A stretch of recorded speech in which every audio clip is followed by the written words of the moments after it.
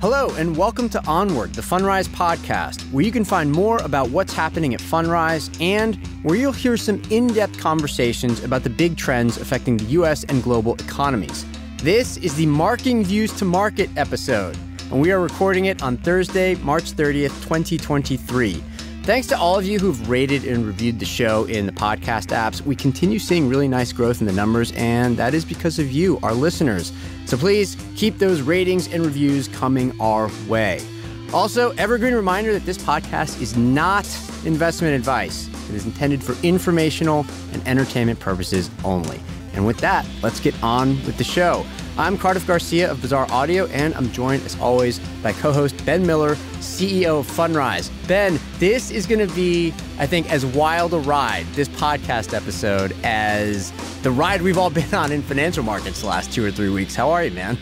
Good. I'm excited. I want to know, can we call it, Cardiff? Can we call it? Can Yes. we call it? Can we call the landing? Is that what we're finally going to do? I mean, I feel like it's pretty clear at this point, but let's just see if we're on the same page. I figured we would start by just kind of going back through everything that's happened in the last few weeks, the things that we think are relevant for our understanding of the economy, of what's happening in real estate, financial markets, and maybe even a little tech, since, of course, Fundrise now has a tech fund. Where should we start? Should we start with that pivotal week when 3 banks started to collapse all at once? And by Sunday night, Silicon Valley Bank, the bank for so much of the tech sector, was in a free fall, and everybody was wondering what was going to happen. Should we just go through that week one by one and kind of discuss what happened there? Yeah, I think it's good to get synced on the facts. Sure, let's do that. Maybe we should start with the first 2 banks that really came under stress. These were Silvergate and, of course, Signature Bank. These 2 banks had a kind of a special situation, if you will. They were both massively exposed to crypto, and in particular, they had a lot of deposits from crypto exchanges and a lot of crypto players. And in the case of Silvergate, it also ran this exchange that allowed other cryptocurrencies to kind of buy and sell different fiat currencies and do other things. And so these 2 banks really quickly came under severe pressure heading into the weekend. What should we know about those 2 banks, do you think, that's relevant? Well, I like the way you described it, that there's lots of special circumstances. They were concentrated in real estate or in something unusual like crypto. Both had a lot of crypto exposure. Both lost a lot of deposits quickly because of the crypto exposure. The crypto deposits turned out to be hot money. Regulators were watching, but so were other depositors. Yeah, regulators, I think, were not inclined to help them that much as a result of that crypto on-ramp into the financial system. And they were large. Signature Bank's a really large bank. Most people who are not in New York may not know them, but they're a powerhouse. So it was a significant bank failure. Yeah, and in the case of Silvergate, pretty quickly it saw that it would soon have to start liquidating. In the case of Signature, actually, the regulators took over and sold it for a song to New York Community Bank, which got a real steal on it and ended up having its share price go up like 30% the day after it bought Signature. And the regulators were like, hey, that's the way it goes. We were looking for stability and we needed to get rid of this problem, because heading into that weekend, we also had the big problems in Silicon Valley Bank. And you could also say, by the way, this is going to be a theme in this chat, that there was a special situation, special circumstances attached to Silicon Valley Bank. But of course, if you say, well, all of these different things happening had special situations, it's like, well, maybe there's something connecting all of them. So Silicon Valley Bank, I know you were paying a lot of attention to it. So what should we know about its collapse? Yeah, I mean, on this one, I'm not sure I'm going to tell people things that they don't already know. Anybody who's listening to this podcast probably is following the 100 different analyses on Silicon Valley Bank. So more like I'll do the meta, which is everybody's talking about it being special, circumstantial specifics, right? It was concentrated in a single community, not New York real estate, but this time tech. That community had a lot of uninsured deposits, and there are a lot of things about it that was special. And as a result, it was arguably a singular failure, even though it had been number 3. Yeah, that week. That week. But it was special. There was no greater thematic driver happening, right? Yeah, it was interesting too, because when you read a lot of the analyses of Silicon Valley Bank and what happened there, people talk about the fact that so many of the depositors, which were all these tech companies who used it as their bank to pay payroll and everything like that, they're all in touch with each other, right? It's the tech sector. They're all in the same Slack threads. They're all in the same group text chats and all these things. And so it was a real flight risk that once it started, it would really escalate. And a lot of people are also pointing to technology itself as something of an issue here, that this is kind of new. It's not like in the past, when people would line up at the bank and ask for what's going on or whatever, pull their money out that way. Now it's like you just go on your phone and click the button a little bit. Were you kind of tracking that as a potential problem as all of this stuff was happening? I mean, the larger phenomenon, I think you and I have talked about, that technology speeds up information flow. But I think the narrow consequence of that, which is in this case, how it sped up finance, is I think the regulator really misunderstood that. And even Silicon Valley Bank might not have failed. Like, arguably, I'm not a banking expert on this one, but they couldn't get a hold of the money in time because it's just in a pure bureaucratic process. The old system didn't match the fintech layer that now sits on top of the banking sector. Yeah. And also the regulators on that Sunday stepped in and said, we will guarantee all of the deposits, the uninsured deposits, to effectively stop the bank run from continuing, or starting and continuing, whatever you want to call it, on Monday. And so that's what happened in terms of Silicon Valley Bank. Then, not too long after that, we ended up with Credit Suisse, another part of the world. And again, people were saying special circumstances. Credit Suisse has had kind of a scandal-plagued decade and a half, really. Paid out a massive amount of money in fines. But the problem started at Credit Suisse, and eventually it was forced into the arms of UBS. And the Swiss regulators essentially said, we don't want to deal with it. What do you think were the kind of important circumstances to know about what happened with Credit Suisse and how it might redound back to the US or things that are happening in other parts of the financial sector? Yeah, I mean, we're alluding to this, but most of what we think is most important, I think is most important, is the broader phenomenon, broader thesis that I have, and how that's basically manifesting in a number of what generally is happening right now. The pundits and the press are calling these things sort of circumstantial, or you said special circumstances, and that's just obviously not what I think's happening. Right. Yeah, we're definitely we're gonna get to a kind of restatement of the Ben Miller Great Deleveraging thesis in a second. I just want to point to one or two other things that were also happening at the same time. A number of other mid-sized regional banks, their share prices have come under a lot of pressure. People worried that perhaps one of those banks is going to be next. First Republic Bank was backstopped by a big group of other banks. It also is kind of unusual in that it has an extremely high-end rich clientele, and they're all wondering what to do right now, whether or not to pull their money or whether or not they're all going to be fine.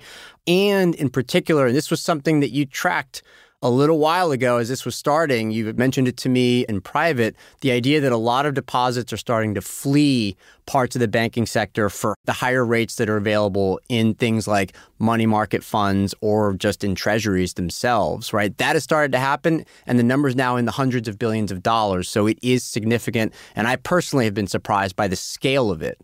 So that's another part of what I think we're going to discuss in a second, which was the Great Deleveraging hypothesis from last November when you first stated the thesis, and how all of this fits in is kind of what I think we should discuss next. But in terms of just getting our facts straight and what happened in the last few weeks, is there anything else that we should throw in there, or did we cover it at least as comprehensively as we need to for now?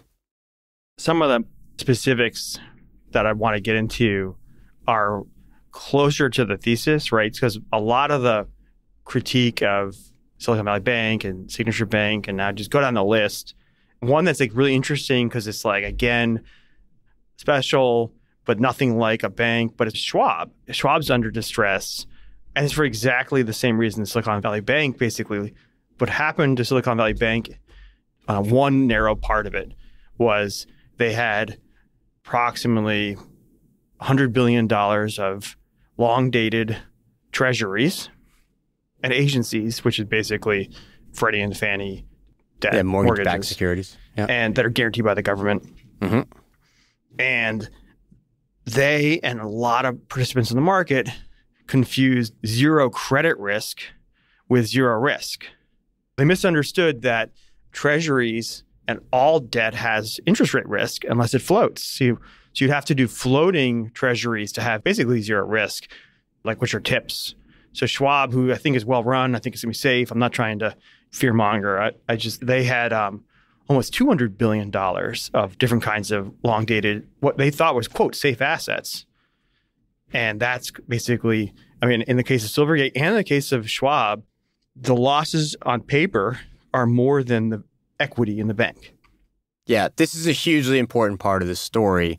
A lot of these banks had on their books these securities that were formally labeled held to maturity. In other words, these are securities that really are safe in terms of credit risk. They are going to pay back. These are government-issued or government-backed securities. There's no credit risk. But in a time of rising rates and really steeply rising rates, the market value of those securities collapses. And when you take that into account, you could look at these banks and you could make the argument, at least from that perspective, that they're having some significant solvency issues. And the solvency issues eventually lead to liquidity issues in this case. And that is a huge, huge part of the story because we're talking about a rising rate environment, and that is a crucial part of the original Great Deleveraging hypothesis that we introduced in November. So yeah, I'm glad you pointed that out. That's super important. Ben, should we restate the original Great Deleveraging thesis for listeners who haven't, heard that episode in a while? Yeah, and a lot of people haven't even listened to it, right? And I think it was like a little long, so maybe let's recapitulate. Let's recapitulate. As you would say. I'll see if I can summarize. It's not my strength. That's right, man. That's what I'm here for. Yeah, you're the expert. You're the professional. So the Great Deleveraging thesis was this idea that there was a convergence of sort of two forces. One was that the U.S. was transitioning from zero interest rate environment to a high interest rate environment. And as a result of that, borrowers would have to basically reduce the amount of debt they have because their interest rate is no longer covered. So they had to deleverage. And it was actually either deleverage or default. We didn't talk about the default, but essentially, if you don't do what you need to do, you're going to... We're going to talk about defaults. Yes. Don't worry. There's plenty of time left here. We're going to talk about defaults, too. It's a big part of the thesis. So, yeah. Right. And actually, you saw that with Silicon Valley Bank because they then actually went out and to raise more equity. Because part of the thesis was in order to delever, you have to go inject more equity and pay down the lenders. And Silicon Valley Bank had gone out with Goldman Sachs to raise more equity in order to do that. They just basically ran out of time. And there was some fear that caught into the market. So that's the first force. And the second force is that it's a systemic problem, that the system's more levered than it appears, and that all lenders are also borrowers. And the lender is the biggest borrower in the market. That there's a lot of interconnectedness in the market. And especially when you start looking at kind of the relationship between the banking sector that's well known and the shadow banking sector, which is less regulated, does a lot of borrowing, but they kind of borrow and lend to and from each other. And when you look at those connections, you can see that even a mid-sized bank, it turns out, can pose a systemic threat, right? Well, that's what the regulator determined. That's why they decided to cover all deposits, even those that were uninsured. But so the way I had titled this idea of this systematic connectivity was that it was turtles all the way down, that everybody's connected to everybody else. And as a result, there's sort of no bottom. There's just this system that's a closed system that basically, as a result of this sort of systemic connection, can have unexpected breakdown. And so deleverage as a result of forced paydowns or defaults because of high rates, and great because it's systemic, the Great Deleveraging. Yeah. And also, by the way, there's a connection to the real economy here, because if there's a lot of deleveraging happening in the financial sector, it means there's less credit available and accessible to actual companies that build and make things that we all buy and sell and that employ an awful lot of people. And so if the system as a whole ends up coming under enough pressure, then eventually, yes, you will see earnings decline, you will see layoffs in greater numbers, and you might see a recession or at least a growth slowdown or anything in between. That's fascinating. I also kind of think it's important to mention that a lot of these banks were criticized for not having hedged against rising rates. And a point that you made in the last episode, and that I think is really important to bring up again, is that, okay, it makes sense to level that criticism from the standpoint of a single bank, but not everybody can be hedged against the same thing. There has to be somebody paying on that hedge, right? I don't think enough people quite understand this. The way we talked about it last time is that you could buy an interest rate derivative that would cap your interest rate risk. And for whatever reason, these banks didn't do that. We did that. I'm not sure I understand why they didn't. But on a systems-wide analysis, it's almost like, I was at the great mystery. Where are all these interest rate derivatives? Because the entire market, I've gone out and started adding it up. The entire banking industry is $30 trillion. The real estate industry is $10 trillion. There's nobody I know who ever wants interest rate risk. And so I'm going to go find it.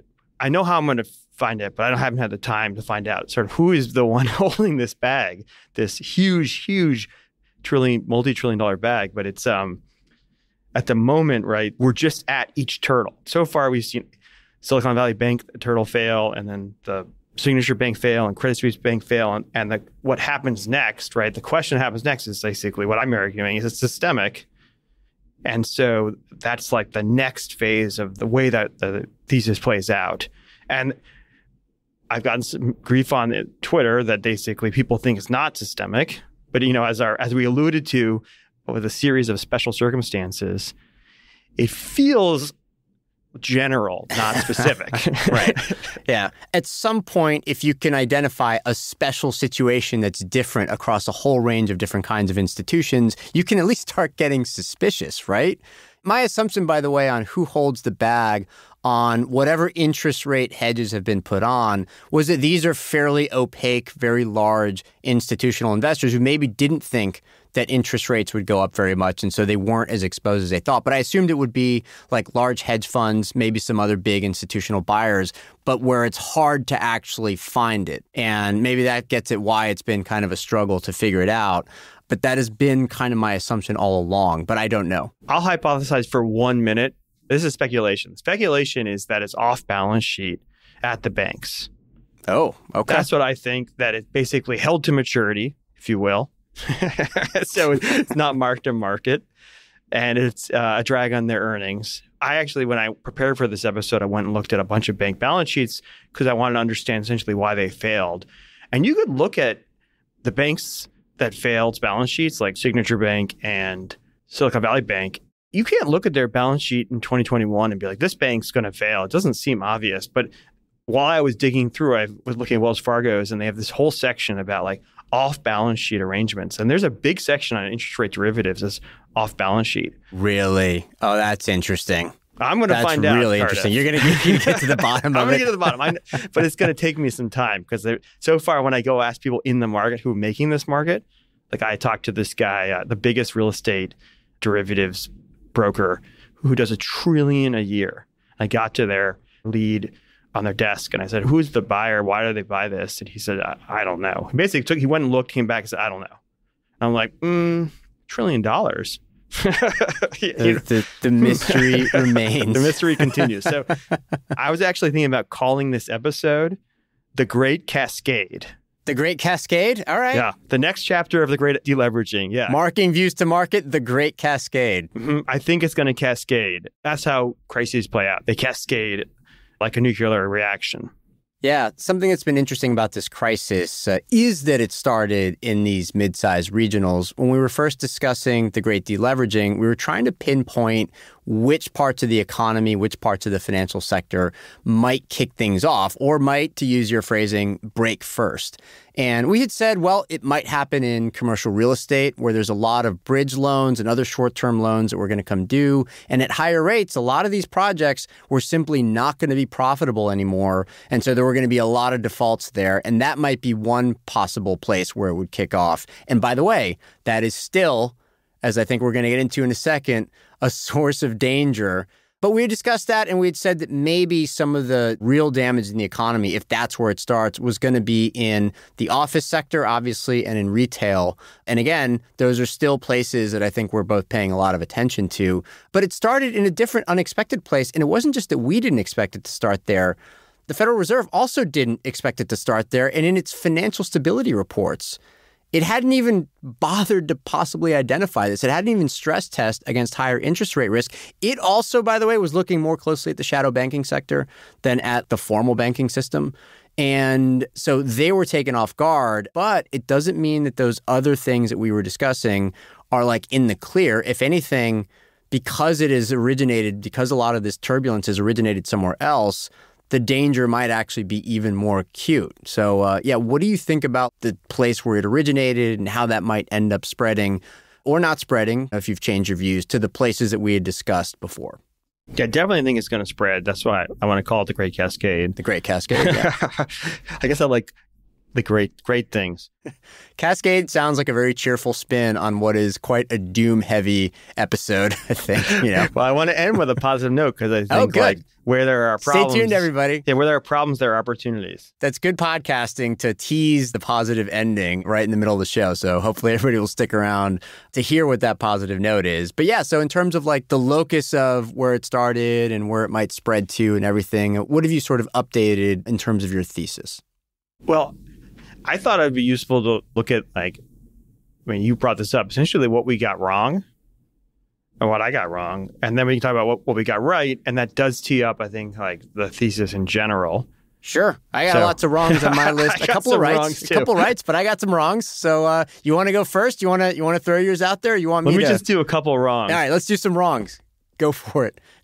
You just said one, which was that the crisis broke in regional banks.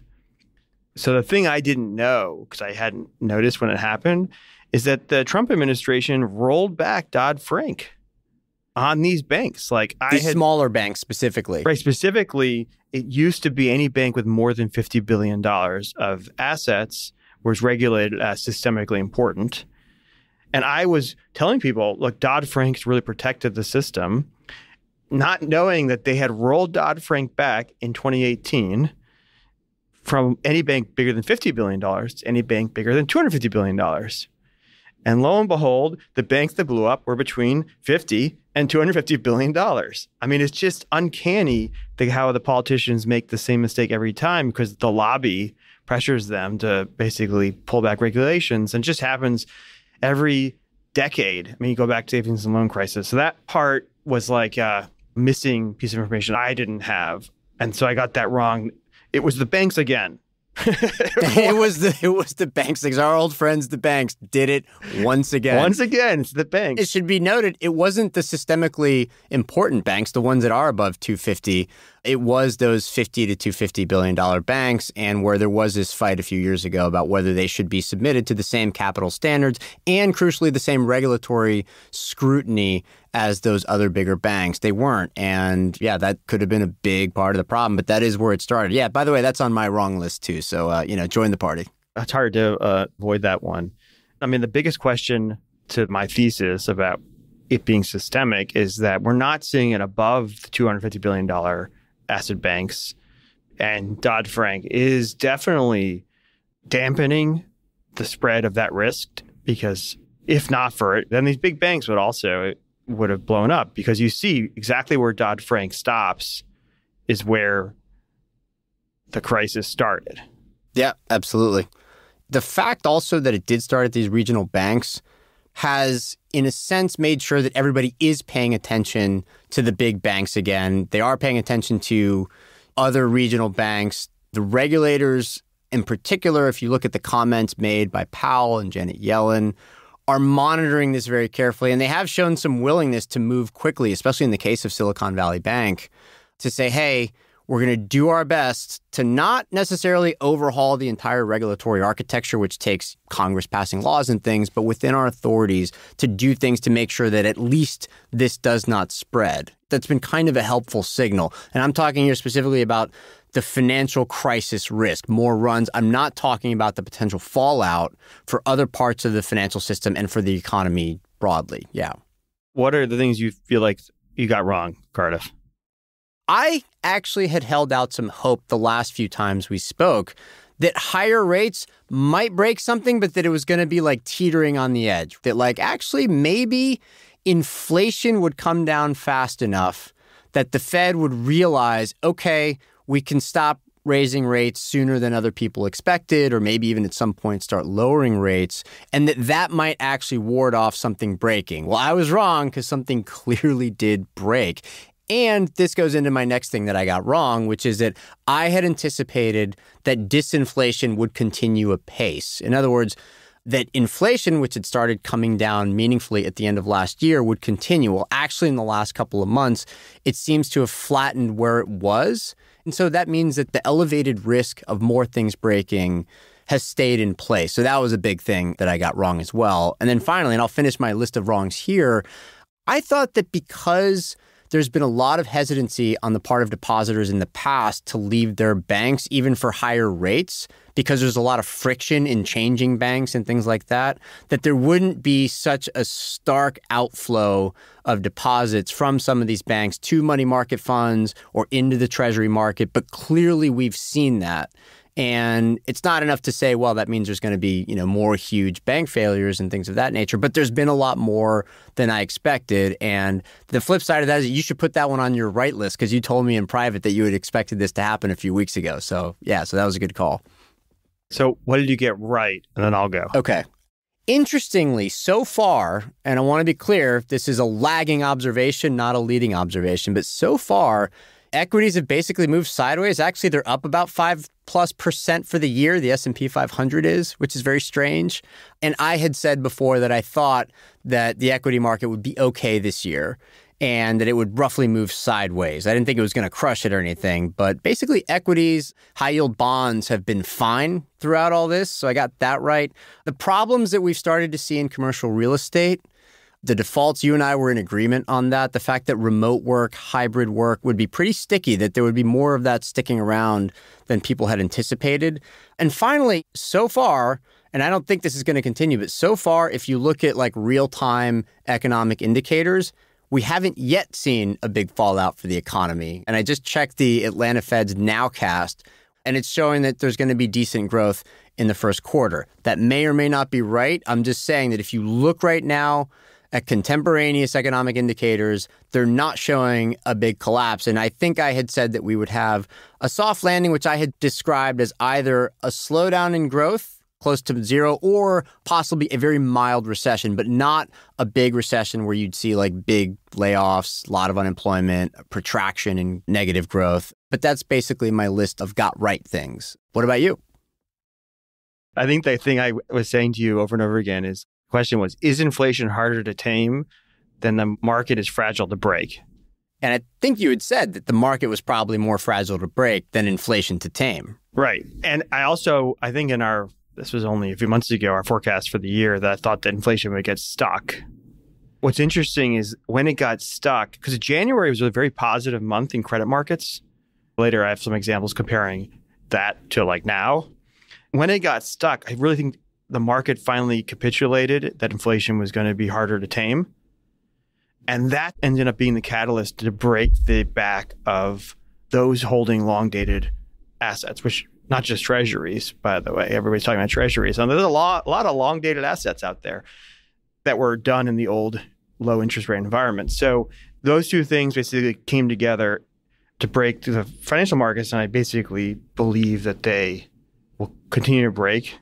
I think I called a liquidity crisis, which at the time people were like, that liquidity crisis, that's ridiculous. I think that's a fact because you see the Fed pumping liquidity into the banking system right now. The discount window in particular, has been a lot of borrowing from banks from the Fed's discount window. The BTFP program, Bank Term Funding Program. Yeah, where they put out something like $600 billion, $500 billion in 2-3 weeks. So that's like significant sign that there's liquidity needed in the market. We talked about derivatives and that derivatives were sort of like the tell. And the system was more levered up than it appeared. I listened to an old podcast, which is painful, but it's the first rule of podcasting: never listen to yourself, unless, frankly, you want to learn. It's how we all get better. So good on you for confronting your earlier self. Yeah, what'd you learn? I had something about that you would be willing to invest in safe assets like AAAs, agency debt, UK gilts, if you could basically lever it up and get a 10% return. And that sort of levered safe asset was a source of basically risk because you had to delever that in a high rate environment. So I just feel like in general, I think the mechanism of the Great Deleveraging, which is like basically levered interest rate risk, is the mechanism that's crushing the financial economy. And then the financial economy is the channel by which the Fed sends messages to the real economy. And the problem is its messenger is not strong enough to carry the message, right? It's breaking under the load. What's not happened, and there's lagging data around it, is so the equities have continued to actually do decently well. They're up. And last week when they should have been down, they actually weren't down. And the flow of capital into equities have kept them stable. I still believe that the next shoe to drop is that the financial economy will go from bad to worse. That'll cause a recession. Stock market will follow both those legs down. And then the good news of all of that is that it ends inflation. And then high inflation will be put down by these now unfortunate outcomes of the Fed's primary goal, which is to tame inflation. And they said they're willing to sacrifice or take some pain to do that. And now we're taking the pain. I mean, it's in some ways like they were clear about the trade-offs. Yeah. And it's hard because the Fed right now has a very difficult series of challenges. Essentially, they have the challenges that Paul Volcker faced with high inflation, but just not as bad. And they have the challenges that Ben Bernanke faced with potential systemic problems in the financial system, but again, not as bad. But they have both problems at the same time in a way that we haven't really expected or we haven't really seen in a while. And it's a little bit unfortunate because it means that there is the real possibility of a downturn in the months or quarters to come. How that's going to affect financial markets and so forth is sort of what we're trying to figure out right now. But it's not great. It's not like we have a great series of options in front of us at the moment. That's at least my read of things. We can hope that there's like a surprise break in inflation, some disinflation that maybe we hadn't anticipated, or that it continues at the pace that we had at the end of last year after this blip. And if it happens sooner than we think, then it might give the Fed a little bit more space to maneuver here. But so far, unfortunately, we haven't seen that. But yeah, that's a really good restatement of the thesis. It's a really good restatement of what you and I got right and wrong. I'm going to call it broadly right, with some details that we may have missed, as it usually goes. Maybe that's optimistic of me. But yeah, it's fascinating. And in terms of what happens next, I'm curious to know what it is that you're going to be watching in the markets, both in the financial economy and also in the real economy. Right. So the way I started the Great Deleveraging episode is I said, hey, Cardiff, I've been out talking to banks again. Oh, no. Yes. So that's one of the things I can do that's helpful because there's a lot of analysis out there, but a lot of people are in the trenches. It's hard to get out there and tell people what you're seeing. So I'm talking to banks again, and before they had been telling me that they were short on liquidity. And what was causing them to be short on liquidity was that when interest rates went from low to high, every borrower did not want to refinance. They didn't want to sell their assets, basically. And so when the banks don't have assets that are refinancing or selling, and their assets are loans, then they don't have runoff. A lot of liquidity in the system comes from previous owners or borrowers paying off the loan. If nobody's paying off the loan, the banks start running out of liquidity. So that was the previous shortage. But now that's getting compounded by two extreme measures, right? I mean, the banks are losing deposits, except for the money center banks, right?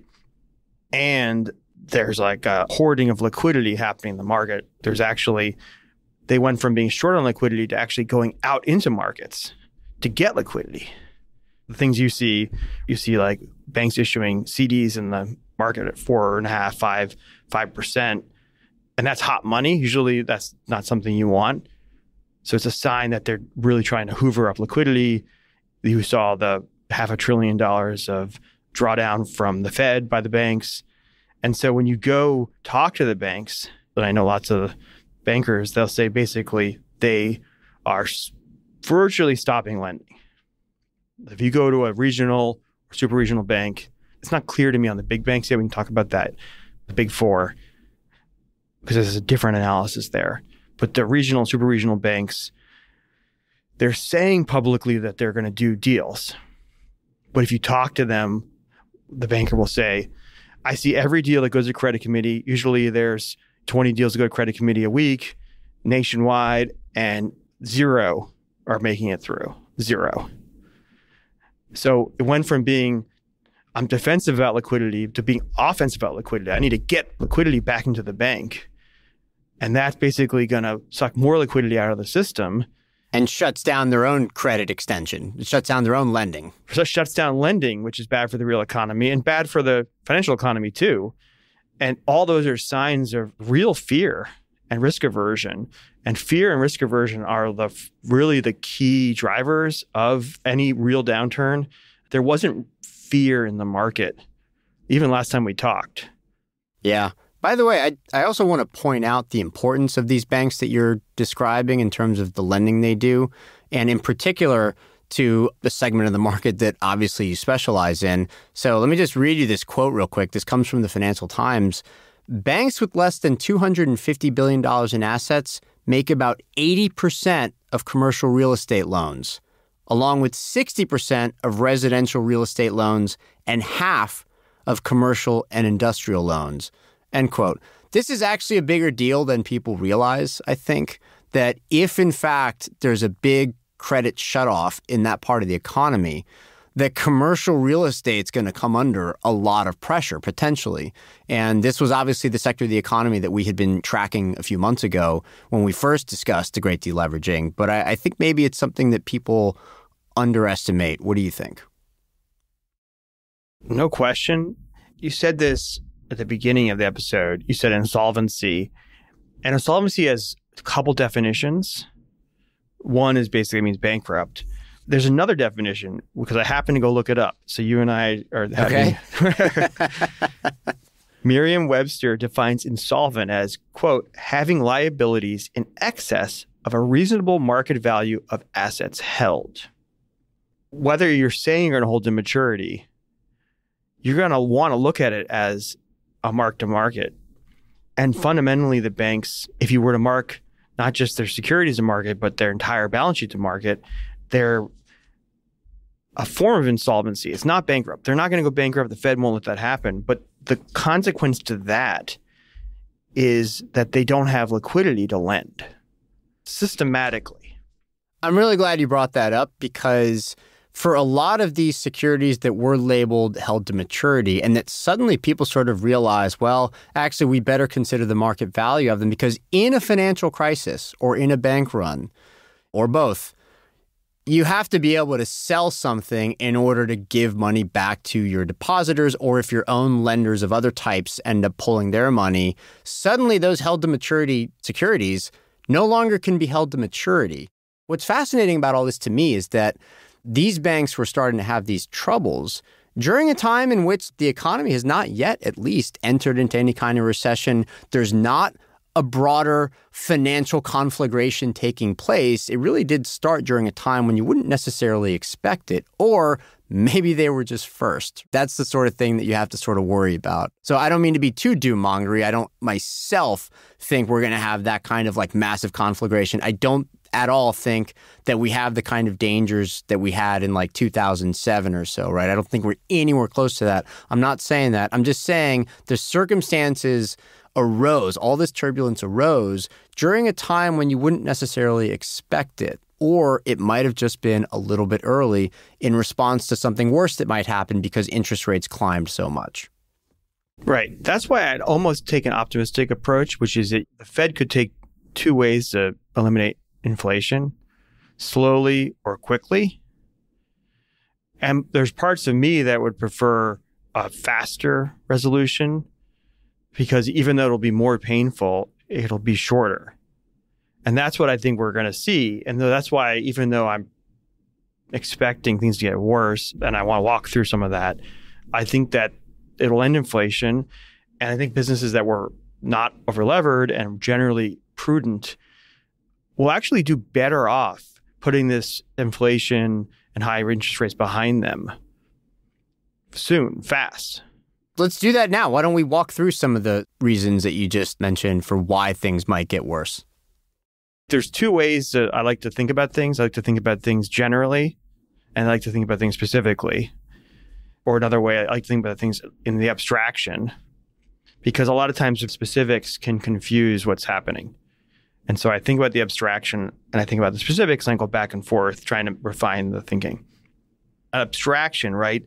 The basic nature of an economic cycle is there's virtuous forces and vicious cycles. And if you're in a virtuous cycle, the virtuous cycle is fundamentally about the patterns of credit and risk. And as there's an upswing, people take on more credit and more risk. And that basically is beneficial. And in a downswing, credit and risk goes transition from being a gift to a curse. We started the vicious cycle. That's what the Great Deleveraging basically was forecasting, because we were removing credit from the system and the over-levered borrowers then potentially blow up. The blow-ups are the outer ring. So they are the first, no question. Just like I think you said last time, this is going to happen. I'm like, this is going to happen. Like, there's no way this is over, because the fundamental pressures on businesses in America and the financial economy was high interest rates and quantitative tightening, which continues. And essentially, if you're trying to invest into the market, you're waiting for those two things to discontinue, right? To reverse. And that will be the sign of the new cycle. So that's basically that overarching abstraction. And then as you get down to sort of how that impacts the real economy, when lenders retract, there's basically less money in the economy.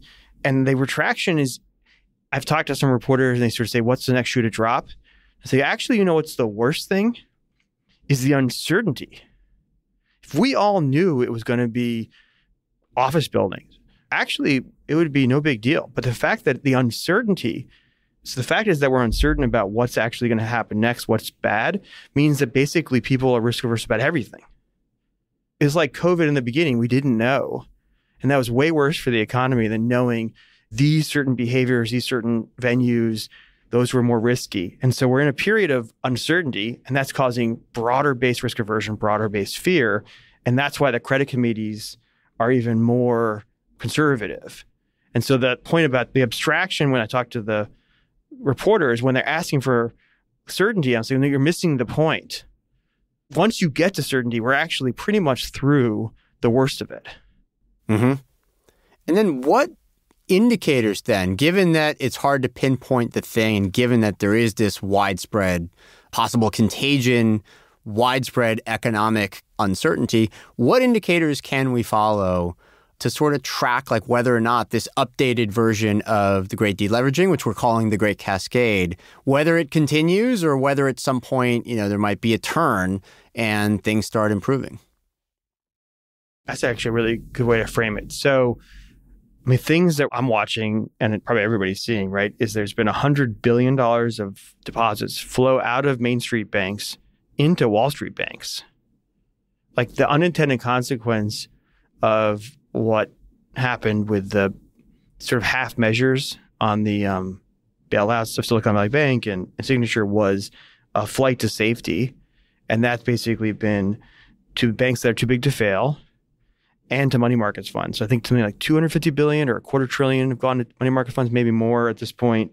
And also you saw basically all those dollars that moved to those places then ultimately ended up in treasuries, because treasuries are where the safety is. And so treasuries moved 100 bips in a single day, which is like a historic move. Like I have a person I'm trying to get on the podcast, and she ran the treasury desk at Goldman. And she's like, in my career, it's moved 100 bips, like once in 87, once in 94, once in 2008, and now. So it's a really big move. Yeah. I want to point out, by the way, that the yield curve has been inverted since I think either the end of last November or at some point in December. I just wanted to point out that like we've talked about how equities have stayed strangely sanguine about what's happening. There's a big, big, big argument essentially happening between the equity market and the bond market. And it sums up the uncertainty that you're describing now, I think. Yeah. And almost always the credit market is right. On a more like a specific thing I've seen, We buy and invest in real estate and also tech and also across public and private markets. I think that breadth actually gives me a really good sense of what's happening in the world because it's all connected. And if you see something early one place, it makes its way to other places sooner or later. So we went into asset-backed security markets about last summer. And in February, there was a new issuance that came out. There hadn't been a new issuance in a long time because basically no one wanted to come out to market when it was so cold. And in January and February of this year, right, the markets got better. People thought inflation was going to be tamed. And there was a lot of optimism. And this securitization came out of single-family rentals. And we had been, for the previous 6 months, the only buyer, nearly the only major buyer in the entire market of the triple Bs. The sort of like the class E and F. So that gives you a sense of like what's happening in the market and what we're doing in the market. And it was 9 times oversubscribed in February. Just roaring back. A lot of interest. Tons of interest up and down the capital stack, triple A's and double A's, everything tightened up. When those things tighten up, it means credit will start to flow again because things will price well. And it was just like the market was open. It was less about high inflation. It was more about a lot of the movers in the market, the investment banks just basically they're movers, is about certainty, clarity. So they thought they had clarity for a moment. Okay, so that was February. Today, there is another single-family rental securitization happening. Came out to market at the end of last week. It's pricing today. We're going to try to buy one of the classes and crickets. Nobody wants it. So like you went from 9 times oversubscribed to, does anybody want to try this in 1 month? It'll get done, but like the class F, which is like the triple B, the subordinate part of the stack, which was 7-8 times subscribed a month ago, I think there's like either we'll take it or no one will take it, and it's not going to get done, and everything's widened out. So that's a sign that it's not shut down because there were no issuance late last year, but is much more chilled. And I think partly that's the case because there are some people who are still optimistic. Lagging indicators aren't so bad, and the next shoe hasn't dropped. And I think the next shoe will drop, and that will bring it to a screeching halt. But, you know, it's possible. Well, I don't even think it's possible. I mean, well, let me float a couple of the indicators that I think are the things that are helping some people to kind of resist that doomier scenario that you just put forward. One is just that household balance sheets remain incredibly strong relative to where they have been for like the last couple of decades. Households have already undergone their deleveraging. They did it a while ago and they haven't relevered. Another is just that, at least to this point, consumer spending is still positive year over year. That might at some point be another shoe to drop. And by the way, I'm tracking credit card spending, and that is starting to look quite bad. It's starting to look very risky. So I'm worried about that for sure. But the idea that the labor market is still quite strong, it's not showing that we're anywhere close to a recession. But again, that is a real-time indicator. It's not supposed to be predictive. If you start thinking about what might happen with inflation this year, will inflation start to come down again? That is a possibility. It seems like that's more possible or more probable than that it spiked back up. And so far, at least, some labor market indicators, not just unemployment, are looking fine. They continue to outperform in ways that I think a lot of us didn't expect, especially in parts of the services sector. They remain quite strong. And so there are these kind of resisting trends, if you want to call it that, right? Nobody uses that term. That's not an economic term. I just made it up. I'm saying these are trends that are contributing to, I think, a lot of resistance to people saying, yeah, this is all going to break. Or even if it does break, maybe the economy can still avoid that worse outcome that you kind of just described. Yes, there's definitely countervailing forces, and that's why we get paid the big bucks here. to take a stand, try to cut through all the noise. Yeah. One of the things I saw happen in 2007, and I see it a lot, is that you see things in your day-to-day, and then you don't realize they're signs of a broader phenomenon. And so, for example, back in 2007, 6, I had friends who were all of a sudden were renovating 5 houses and owned 5 houses, and because subprime mortgage let them buy houses for $0 down. And I was just, wow, this is incredible. I had no idea at that time, because it was earlier in my career, that was a sign of problems, not a sign of health. So I feel like what happened with the Silicon Valley Bank failure was like a microcosm, and I was really close to the center of the storm. And I felt like telling that story of how we were involved, I think that just what that means as a indicator or illustration of what is happening broadly. Oh, yeah. We're not going to end this podcast without hearing about that incredible weekend. The weekend that Silicon Valley Bank was going down, the Oscars were on TV Sunday night, and you and your team at Fundrise were hard at work trying to play a role, not in perpetuating the crisis, of course, but trying to help out some of the companies that had deposits, that had accounts at Silicon Valley Bank. So that is a really important story, and one that actually gives us some understanding of all these other things that are happening. So yeah, Ben, why don't we just rush to it? Let's tell that story. Yeah, it was such an interesting experience. And so I saw Silicon Valley Bank fail firsthand, and at least I saw a piece of it. So we have a tech fund called the Innovation Fund, and we've been raising into it. I think we have 100 million of capital we raised, and mostly we've been restrained in investing in it because I felt like the market was unstable. So, I do walk the talk a little bit on my views. And so we were in government money market funds. So on Friday, Silicon Valley Bank had failed, and we were sitting in the office at 7 p.m., and I was talking to the team, and we were like, oh, wait a second, we might be able to lend our balance sheet out and bridge a lot of great companies, and in so doing, basically become a powerful player in this ecosystem, because so much of tech investing is about being important in the ecosystem. It's not like other markets. I mean, the ecosystem or the community is a community. I mean, that's why Silicon Valley Bank worked. And so you really have to be in the community to be successful. And the more important you are in that community in various ways, the better off it is for the investors. Yeah, Ben, we should spell out precisely what you mean when you say you can bridge some of those companies. These are companies that had uninsured deposits at Silicon Valley Bank. They were worried about when they might be able to get their money out. It was likely that at some point they would be able to do it. But in the meantime, they had payroll that they had to make. They had to be able to pay their people. They might have had other debts that they had to pay, things like that. So what you were essentially saying was, hey, look, Fundrise has money. It has a balance sheet that it could possibly use to extend a short-term loan to some of these companies to help them make payroll, to help them pay their bills. And then when those companies got their deposits back, then they would pay off that short-term loan to Fundrise. And of course, one of the decisions you had to make was on what terms to extend that credit. Right. And what the risk was. But first, we had to basically put out the word that we were interested in doing this. So I sent out a bunch of emails to really our lawyers, because it turns out the lawyers were the ones in the room. And by Friday night, I had like a dozen companies just like calling me and emailing me. And so then we had to start getting material from them. And we had the team woke up Saturday morning and started getting due diligence materials from companies. And we started to create a loan doc. And basically my view was the interest rate doesn't matter because this is going to be outstanding for days. So I said, I think we need to end up at a 10% interest rate because it needs to be higher than money markets because of the risk of taking.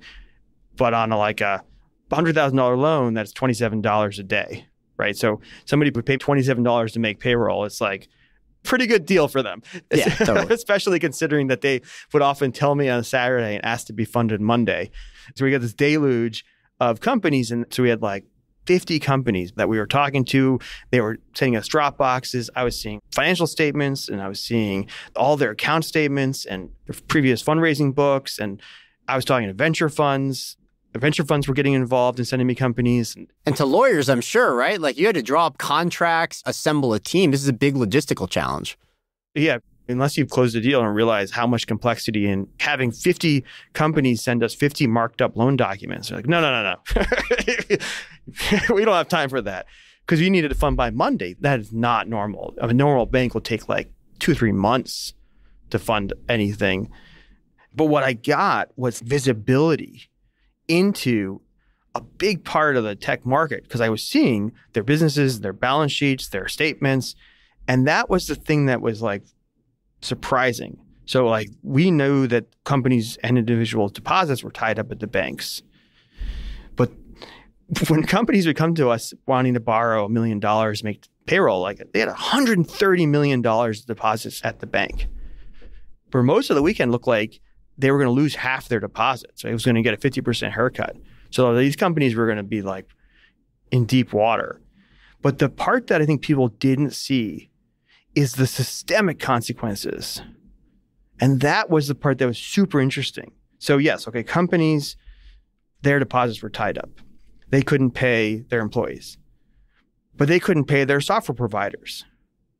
Their software providers have employees of their own. Also, right. had their employees of their own. A lot of the payment processing of how all these companies are paid and stuff couldn't run because they literally are on top of a bank, Silicon Valley Bank. So like the payment processing systems didn't work. The customers couldn't pay them, and the customers' monies were also tied up. Employees' personal accounts were tied up.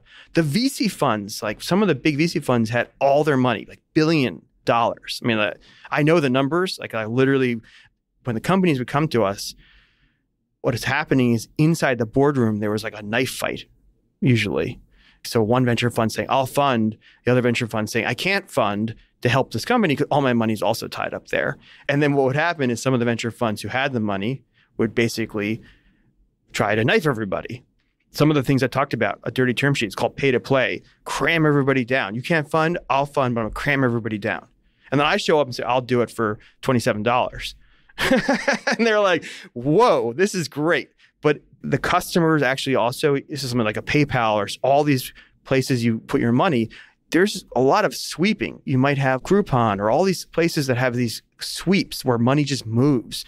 A lot of that money that's moving is sitting on top of some of these banks. So a lot of them had hundreds of billions of dollars of customer funds at Silicon Valley Bank that was basically like locked up or maybe gone. So they were having heart attacks. And then the internet portal, the online portal where Silicon Valley Bank's account statements and all that stuff was down, just shut down. So they couldn't even get their account statements. Watching this community just collapse because it was so interconnected and all the connections were broken, like the bank connections between Silicon Valley Bank and other banks had been severed. Yeah. And so tense. I mean, just a weekend full of tension if you're observing it from that standpoint in real time and you're actually in touch with the companies and what they're going through and having no idea what the outcome of all this will be. Because there's other variables too, which is what are the regulators going to do? Right. I mean, everybody assumed that there would be the two things that they thought were certain is it would take some time to get figured out and that there was probably going to be some pain. There were actually these emails going around that people were like, I've talked to this regulator and they say it's going to be 50% and it'll become by Wednesday. There was all this like rumor circulating. And I was like, okay, Wednesday. I just want to point out that was not helpful. That was actually really bad. I think those people should be scrutinized right now for why they were putting out that kind of stuff. Because this was all over social media too, man. I could send you the screenshots of all the things I was getting from like so-called insiders. Yeah, but it was all crap and dangerous crap. They shouldn't have been doing that. I don't know if it was real or not and people changed their mind. I have no idea. But what's so powerful about it, which I think is something that people who were not in the experience are missing, was the psychological impact of that experience on the entire tech industry, the entire New York real estate industry. And it's not just San Francisco. I mean, there are tech companies in Spain who are having these problems. It was tech companies globally. And essentially, on the bank accounts where you thought you had like money that was like in a vault ended up being an illusion. Just a complete fiction. Yeah. It's a fascinating story. And I'm kind of curious about one thing, Ben, which is as you're making all these decisions, you're in touch with lawyers, you're drawing up contracts, you're trying to like assess the health of all these different companies that are saying, yeah, we'd love to be eligible for one of these loans.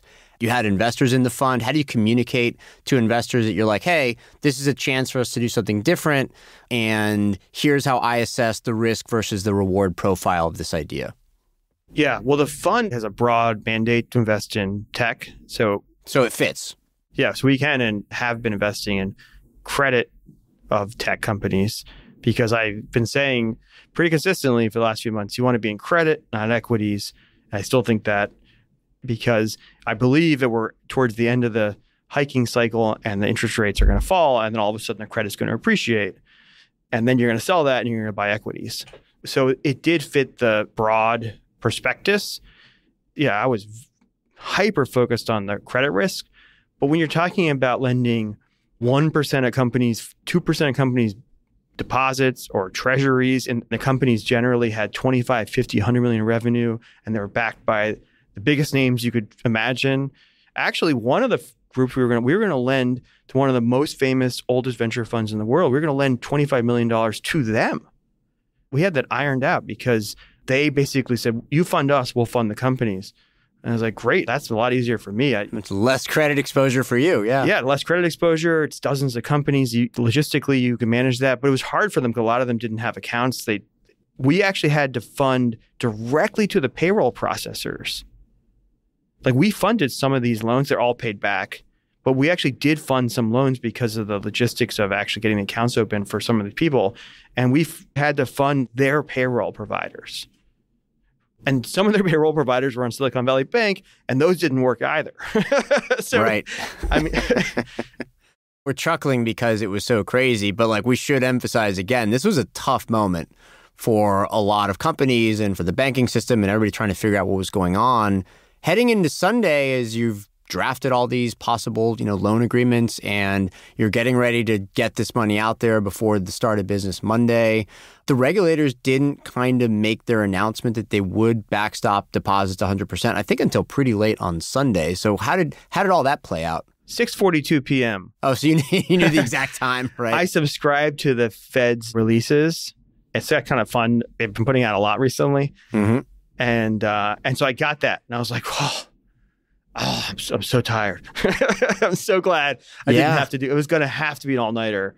What was funny is that when everybody it percolated out to companies, and then the bigger the company, the more likely they were to say to me, we still want to close the loan. Like, I don't believe them anymore. I'm just going to close this loan. And then tomorrow we'll tell you if we want you to fund it. And then some of them actually we funded. We actually funded and actually two of the companies were public companies that you have heard of, like big companies that are like, if I told, I don't want to just, no, of course I get it. But yeah. And I was like, public company with $300 million of liquidity, like deposits, this is like a no brainer. And we funded $5 million. So it was a relief, although we still ended up funding it. But that's why I'm saying it's a cascade, because anybody who was anywhere near that has gone into contraction. They are risk averse. It was a near-death experience. So the companies are really conservative. The venture funds are conservative. All the banks in the entire country have gotten conservative. And there's also this sort of their faith in the system was rocked. It's like going outside your house and all of a sudden all the roads are gone. The financial system just disappeared on them overnight. I saw this happen before in 2008. I was there in 2008. This is really what happened in 2008. And basically people's faith in the system got undermined and people were opening up dozens of accounts so they could get, back then I think FDIC insurance was lower and they had to open even more accounts, and there were companies that would do that for you. And one thing I want to say, because we got a lot of investors asking this. Fundrise never banked at Silicon Valley Bank. We had no exposure. You could say it's lucky, but actually all of our money was in government money market funds because I moved them there 6 months ago as part of the Great Deleveraging. And also I'd done that in February 2020. And I've seen the system basically disappear. And the only place you can be is in treasuries at that moment. And you usually make money when that happens. But the animal spirits or the fear that's basically now rampant in the U.S. economy is definitely setting off a cascade. There's no question that fear and risk aversion is the dominant concern of executives and bankers in America. Yeah. And you did promise a happy conclusion to this story, right? Which is, I think, something you might have already mentioned, which is that if the cascade happens fast enough, at least we'll get to that point where we have some certainty about what's happening in the economy, and inflation will decline because the economy at that point will be struggling, which means that soon afterwards, we can get back to a period of growth, financial system stability, healthy credit markets, and so forth. That is part of the new Great Cascade thesis, right? That this will happen relatively quickly. And so the pain might be acute. It might be deeply felt. It will be bad, but it won't last very long. Right. So the Cascade is the Great Deleveraging essentially continues and more companies blow up. You see more and more blow up. And that basically causes less and less lending. And in this instance, unfortunately, it seems to be concentrated. The pain's going to be concentrated on Main Street because that's where the lending's drying up fastest. And the part that I think is like, it's a little bit outside of my range here, but I really think that the markets are underestimating the risks of the debt ceiling crisis that's coming. I think the debt ceiling crisis is going to be the killing blow to this sort of like, we'll have week after week of more problems, and then the debt ceiling crisis will end up dominating headlines. And you can see it. It's actually, even though it's not on headlines today, the credit default swaps, which are the insurance on U.S. Treasuries, are higher. CDS rates are higher now than they were in 2008 or 2011 when the U.S. was downgraded. That's fascinating. And a little bit, I got to say, surprising, given that even in the instance of a debt ceiling crisis, which I agree would be terrible, a lot of people think that treasuries themselves would be safe, that essentially they would be prioritized, and that there might be some spending cut to other parts of the economy. It would be economically catastrophic. It would bring on a big crisis of faith in how the government operates, but that treasuries themselves would be okay. And then, in fact, what you might see instead is what you saw throughout some of those debt ceiling crises of the 2010s, which is actually a flight to treasuries during a debt ceiling crisis because they were considered to be the safest place, even though they were themselves the securities that everybody was worried about in terms of the debt ceiling crisis. So anyways, I just wanted to point out that that's kind of a strange dynamic that exists there. So I'm surprised to hear that credit default swaps are doing that right now because of a possible debt ceiling crisis. I hadn't seen that. That's really interesting. Yeah, I'm not forecasting exactly how to play out, other than I think that if you look historically in 2011, 1996, that it causes a lot of more volatility, a lot more risk aversion, and it's already a fragile market. And by then, a few more months of this sort of drain on liquidity, it's likely to be sort of the straw that breaks the turtle's back. Mm-hmm. The straw that breaks all the turtles all the way down, their backs break simultaneously. Well, right? the final That's the turtle thing that does it. which is probably which is the Fed, I think. Yeah. And and that basically, that's the signal of the new credit cycle, that new upswing, and all of this is like this. I believe will break the back of inflation too. I'm not 100% on that because I think that inflation is a supply side problem as well. I think the Fed just will not be able to resist the financial pressures that are likely to stem from this sort of cascade. And so then basically the positive side of it is you're at the bottom of the market, and the bottom of the market is usually a good time to buy. Inflation is definitely going to be dampened a lot. That's good for assets. And the Fed's reaction, which is already the case, is they're going to balloon their balance sheet. The Fed's already added $500 billion to their balance sheet in the last few weeks. If treasuries are at risk, they will step in to save treasuries, and that will balloon their balance sheet more. And all this ballooning balance sheet and falling interest rates, falling inflation, basically great for asset prices. And I think we sort of restart asset inflation and we restart an economic cycle.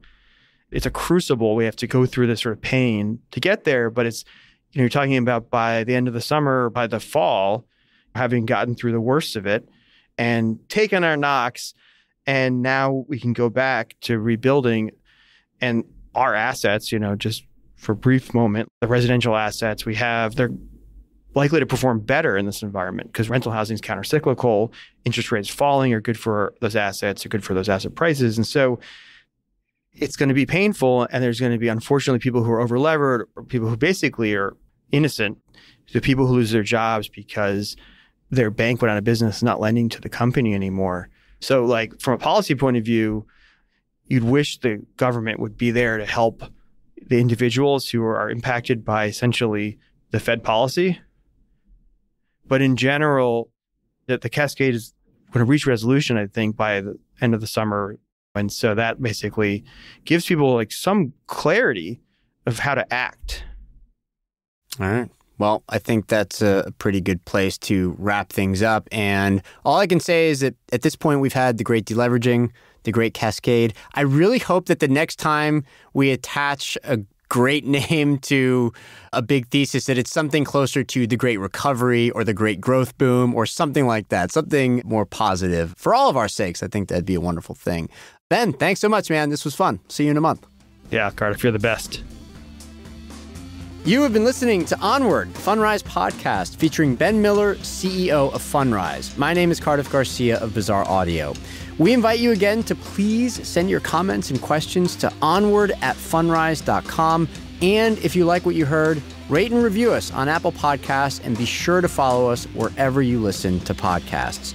Finally, for more information on Fundrise-sponsored investment products, including all the relevant legal disclaimers, please check out our show notes. This podcast was produced by the Podcast Consultant. Thanks so much once again for listening, and we'll see you next episode.